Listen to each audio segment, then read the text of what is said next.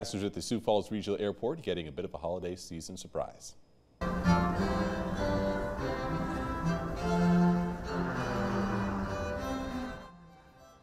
These are members of the South Dakota Symphony Orchestra performing at the airport this week.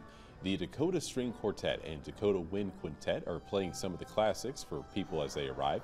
Performers say they enjoy watching the surprise on passengers' faces when they see what's going on.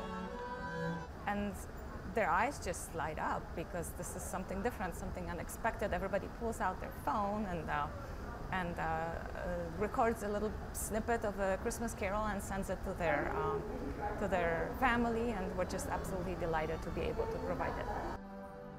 Performers will be at the airport tomorrow and Friday at 11 in the morning and 12:30 p.m. Each performance lasts about an hour.